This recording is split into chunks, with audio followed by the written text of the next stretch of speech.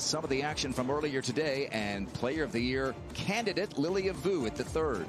This one here for her third birdie in a row to start the day. We've seen what she can do. Won a couple of majors this year. Overnight leader Brooke Henderson, an early bogey, but this at the fifth. Had her lowest career round on the LPGA Tour yesterday of 62. Put new irons in the bag recently and putting them to good use there at the fifth. Gets to 6 under. How about Emily Pedersen, the Dane, coming off another Solheim Cup appearance?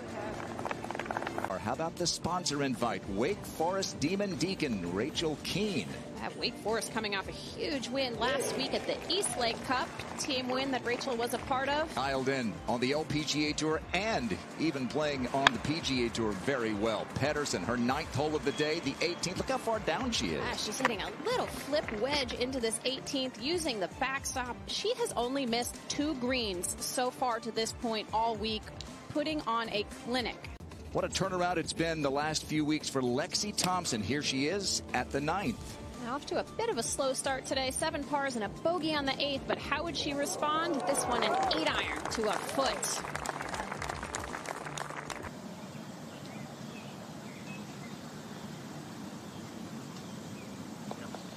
Yeah, nicely done. Downhill, these greens are really fast. Already with 3 wins, and here she is at the 8th. This trying to putt through that closely mown area, then onto the green. So hard to judge the speed. And here is the Solheim Cup captain for the U.S., Stacey Lewis, 83rd in the CME points race, her 9th hole of the day. It sounds like she was happy to just be able to spend a little bit of time at home after Solheim Cup and maybe work on her game a bit. Take driver out of play for a lot of these long hitters. Fairways are fairly generous. 11. Rafa Munoz for a birdie. So she's a player that is outside, well, not quite outside. She came in at top 100. We can't tell, but that means putter for Anna, right? Probably the best I've ever seen at putting from off the green. Just has that touch dialed in and like nobody else. Oh, yeah. That was worth the wait.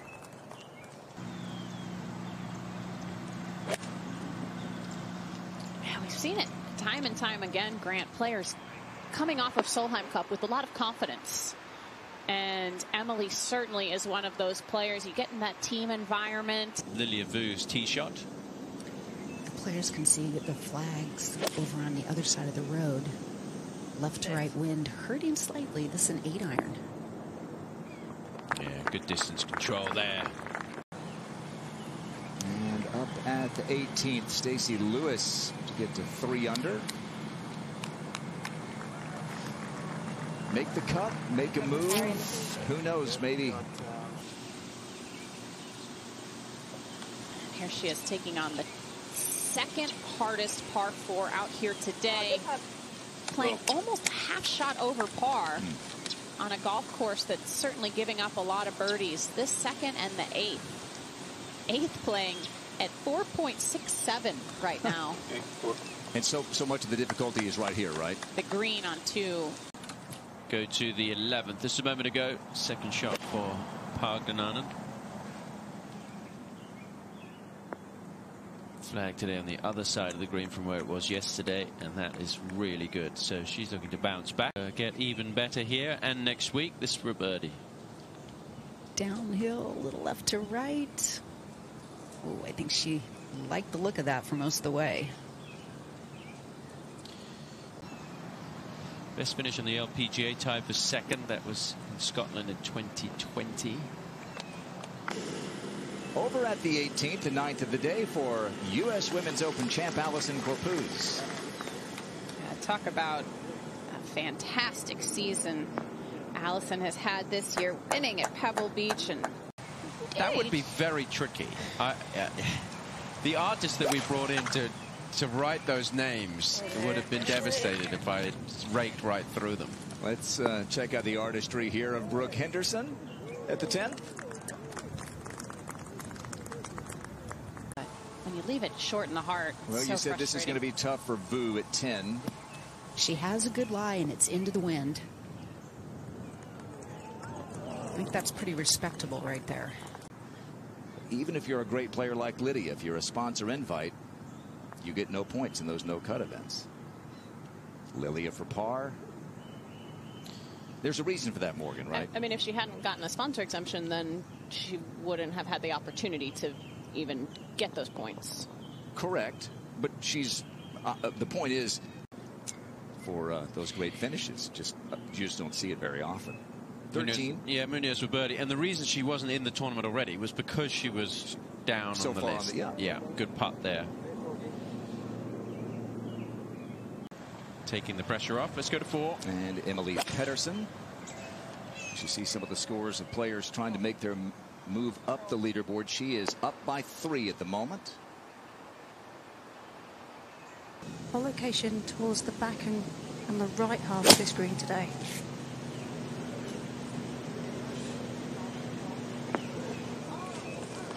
That was an 8-iron. Check back in with Allison Corpuz. You see number 9 in the race to the CME Globe. It's been a great year for Allison, not just the U.S. Open victory, but and here is the rookie from Japan, Manami Katsu, her second at the 18th, or 9th of the day. This hole's playing a good bit easier today, being downwind, players having a shorter shot. Emily Pedersen to push her lead to 4. And this should have a gentle right to left break here. Yeah, didn't get it anywhere near high enough. Last year down the stretch was sweating out, keeping her top 100 position.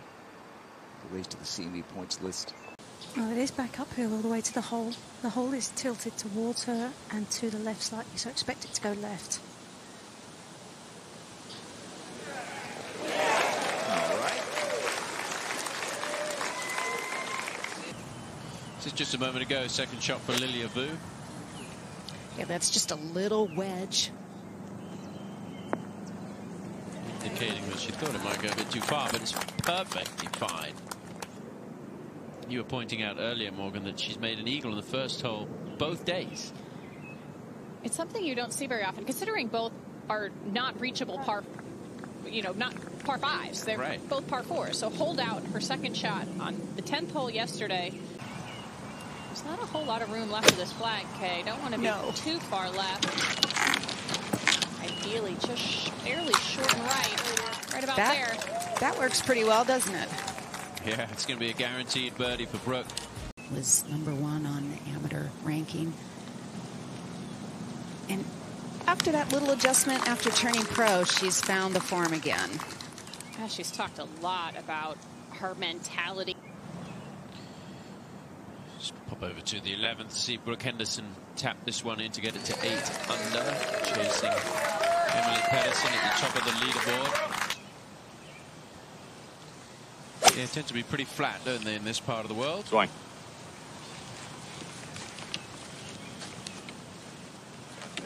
Started that out. You could tell by the start line that started well to the right, but allowed the wind to draw it back. This is a 7-iron for her. Worked on keeping that down just a little bit. Great shot. Yeah. Nice. All right, let's check out Brooke Henderson's tee shot with our Top Tracer technology presented by Progressive Insurance. Looks like such a small target back there. Brooke going with a 7-iron wind left to right. It's because it is a pretty small target, Kay. It doesn't just look like one. It is. At the 5th, Pedersen for birdie. Yeah, a little knee bend helped it go in. She'd never led after in the world, and Lilia Vu, one of those running in. Yeah. Here's Lilia for birdie at 12. All right. Right across, right to left. Coming off a little bit of a downhill lie. Good line. Oh, really good. Always has a lot of Canadian. On the right tier, I think it depends when you decide on Bermuda whether you want to putt or chip from off the green. It depends on the green. Playing a ball well back in her stance, a little bump and run.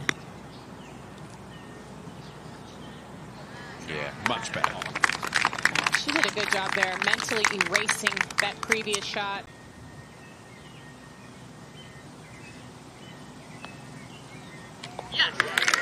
Yeah.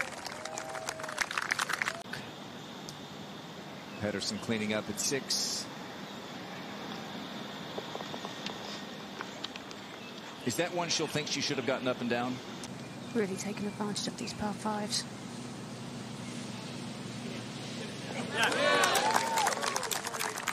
She putted really well in Vegas as well. She picked up a stroke on the field in that second round 69. Celebrating a birthday today. I understand they're going to go out and celebrate with some of the finest hot dogs in the area tonight. I didn't know he was a fan of those. You can bet on it. Pedersen trying to run one up there. This is playing a little more difficult than it has done in the past, and certainly yesterday. But the reason is, as we pan over to the right, the flag is kind of tucked all the way.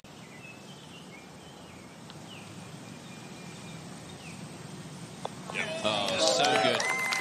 So good. Around the greens, Swanapura for a birdie at 13. Yeah, the golf course is in such great shape, and the weather is so good that yesterday the scoring was pretty even throughout the whole day. So together, that has been massively impressive in terms of results. Okay, good birdie there. Her best finish of the year came in a Ladies European Tour event, the Saudi Ladies International, where she finished 6th. That was her first start venue for the season-ending event. Tidakun for birdie. Yeah, that'll help the cause. Checking with Inji Chun. It's not been a great year for Inji. You can see 75th in the race to the CME Globe. Had to miss a little bit of the season with an injury after the Chevron Championship, but may be able to finish the year on a high. That's back-to-back birdies for Inji. Our leader by 3, Emily Pedersen, with her second. The most brutal hole on this golf course today. Hole location on the right side, right by a swale, middle of the green. Right where she placed that one is ideal. Let's go to the 17th, and Bianca Pagdanan has left it in a good spot. Ooh, yes. Next year full time.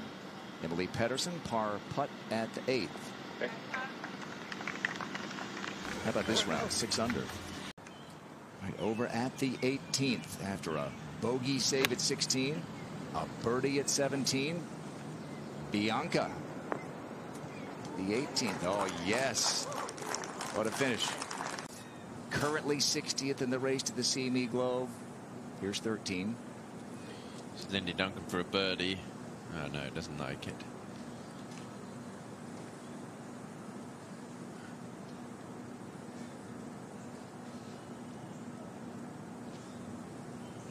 Don't want to step in anybody's line there. And it is downwind. She only has 94 yards. Yeah, really good. Lovely. Birdie putt here for Swanapura. Little late season form for Jasmine Swanapura. 4 birdie at the 18th. All right. Over at the 16th, the Taya Titikun needs to pick up at least a shot over the last 3 holes. And how about that? A 3-putt par at 14. You can hear it making quite a bit of noise, that flag fluttering, but it didn't put her off. Well done.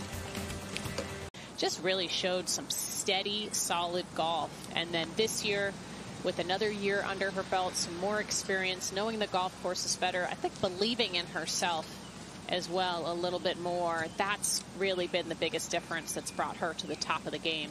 When you think about it, that good year last year got her into the early season Asian events. It did. It took a while to find a spot where she could keep the ball stationary and not have it roll back into the penalty area. That one's going to climb over the slope. Yeah, there's a little mound in the middle of the screen. Just a little bit of breeze to think about on this hole, especially with that raised green. Really nice tempo there on that wedge. Ooh. Shouldn't have too much spin. Great shot. Beautifully. Emily was fit enough to do it and was in good shape. Oh, that was big. Mentally, emotionally, and even for the scorecard. 10 yards left. Really need to take dead aim at this small target.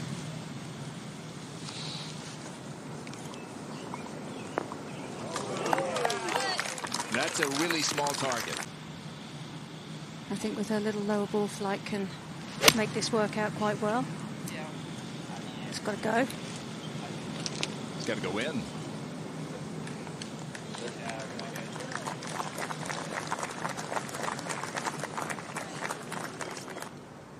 (17).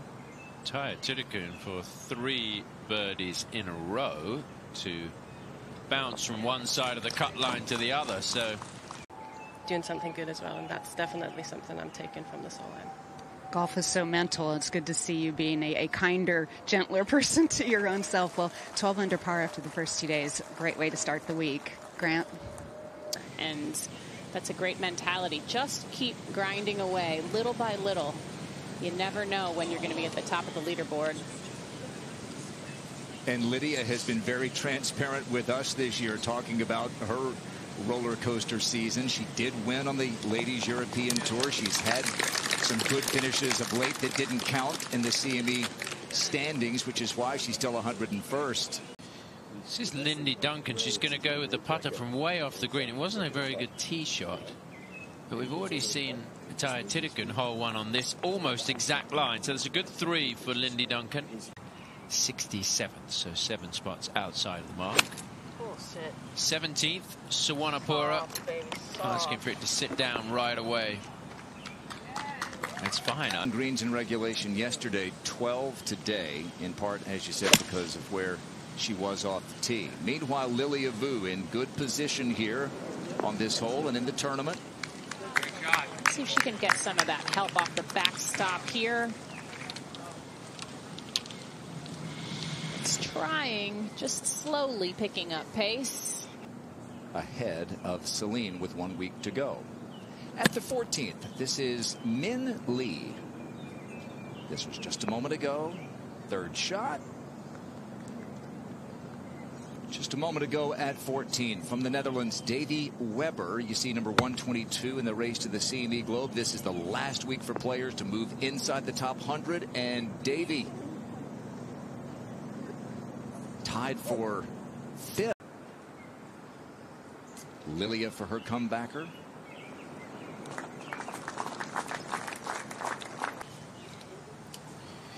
Ji Chun driven it down the right side, try and open things up to this green, which sits across the players, and that's going to spin. No, it's going to be quick above the hole, but Lindy Duncan is playing well, tied for 3rd, as you see, and 92nd in the race to the CME Globe. A player who lost her card has been fighting back since then.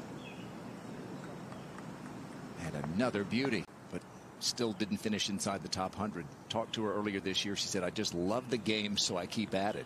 She's just not going away.